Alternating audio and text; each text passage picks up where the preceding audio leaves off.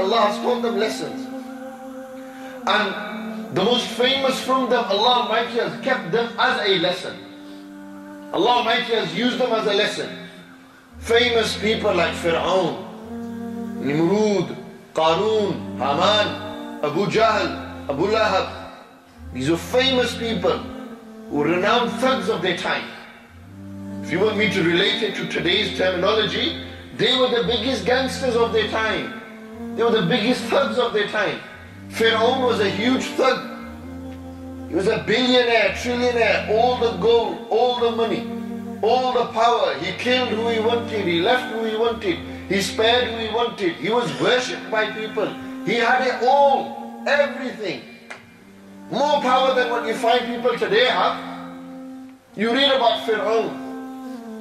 You read, when Fir'aun found out from the fortune tellers, those who read and who can tell the future, when he found out that there's going to be a boy that's going to destroy him, you know what Fir'aun said?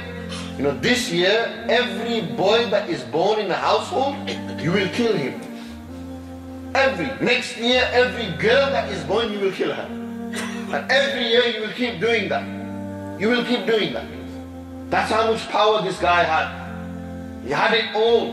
Brother, you have nothing compared to Fir'aun. What did Allah Almighty do to Fir'aun? What did Allah subhanahu wa ta'ala do to Fir'aun? How Allah Almighty taught us a lesson through Fir'aun. Allah Almighty, the year that the boys were to be killed, there was the one that was going to go toe to toe with Fir'aun. He ended at his house. Look at how Allah Almighty works.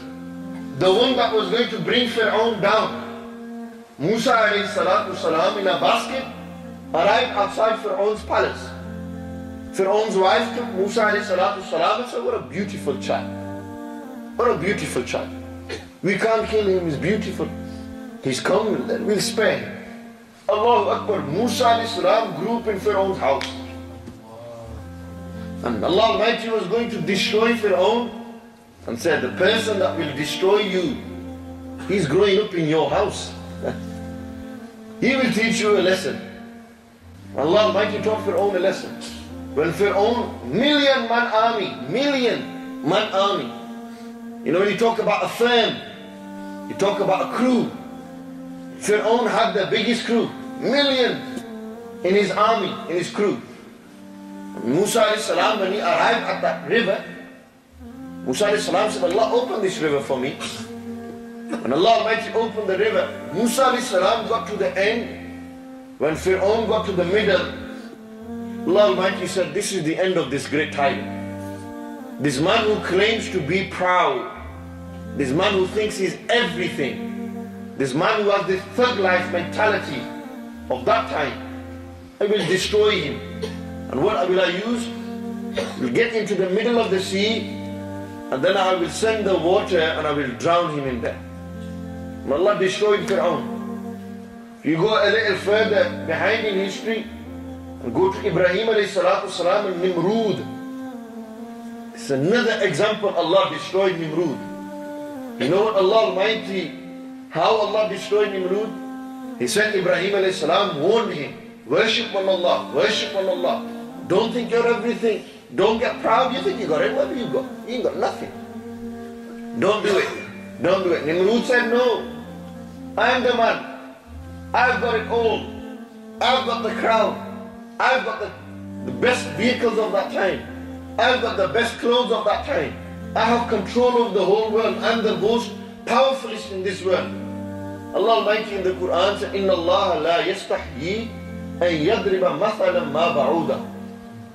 Allah Almighty is not shy to give you examples of a mosquito or something smaller than a mosquito. Allah will give you an example of that. Inna Allah la yastahyi. Allah is not shy. An yadriba mathalan ma ba'uda. That He gives you an example of a ba'uda. Give you an example of a mosquito. What did Allah Almighty do to Nimrud? Allah Almighty sent a mosquito, and the mosquito went up his nose. It went into his brain, and it began to eat his brain out. Allah Almighty is teaching Nimrud a lesson. Change your ways, otherwise I will destroy you. I will give you such a lesson that I will mention it in the greatest book of all.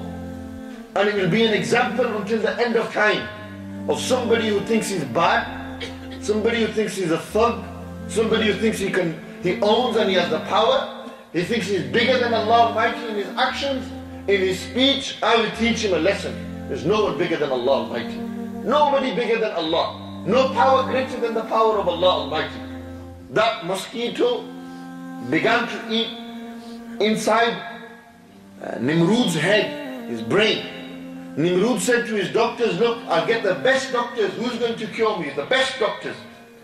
He tried, the best doctors came. He said, it's too much pain. You know what to do? Get hammers and start hammering my head. It's too much pain. Look at that.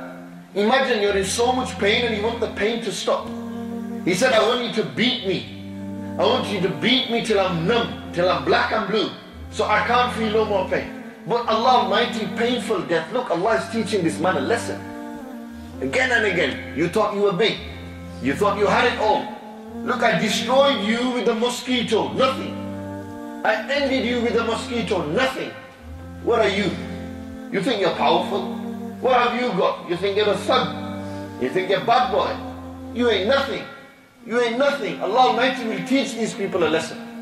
And Allah Almighty taught Nimrud a lesson. Then in the end, his head was cracked open, his body was battered and bruised, and then he died. Died. That was the end of Nimrud. Look at that. He had everything. Who remembers Nimrud? Who remembers these gangsters, these thugs?